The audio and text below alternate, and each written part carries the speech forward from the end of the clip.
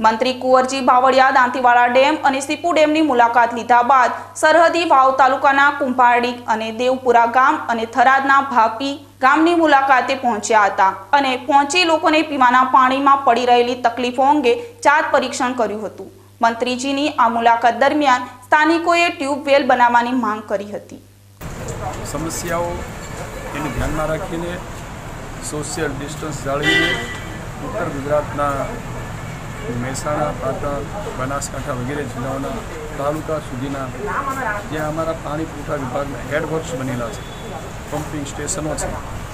જ્યાં filter plant છે વગેરે સ્થળોની અને જ્યાં પીવાના પાણીના સોર્સ છે એ સ્થળની મુલાકાત લઈને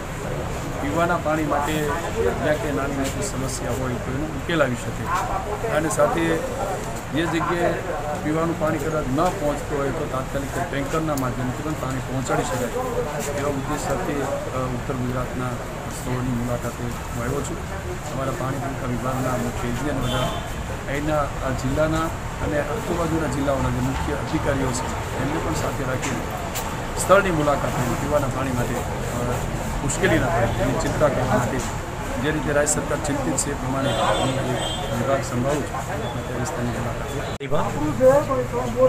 જ્યારે સમગ્ર રાજ્યમાં મોટા ભાગે જૂથ પાણી પુરવઠા યોજનાઓ અને વ્યક્તિગત યોજનાઓથી સરકાર પાણી પૂરું પાડે। બનાસકાંઠા જિલ્લામાં પણ હું માનો તો અત્યારે બીજી ક્યાંક રજૂઆતો સાંભળી છે, પણ રાજ્યના પાણી પુરવઠા મંત્રી આદરણીય કુંવરજી બાવળિયાએ 3 દિવસનો પ્રોગ્રામ નક્કી કર્યો છે, મહેસાણા, બનાસકાંઠા અને પાટણ અને સાથે સુરેન્દ્રનગર પણ કર્યું। ત્યારે એ 3 દિવસના પ્રોગ્રામમાં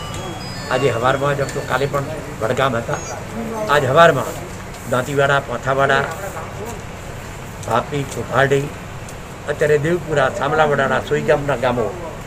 અને ત્યાં થઈને રાણકપુર સંપર્ક પર થઈને પણ આ મુલાકાત લેવા માટે આવ્યા છે। બધા જ અધિકારીઓ, આગેવાનો,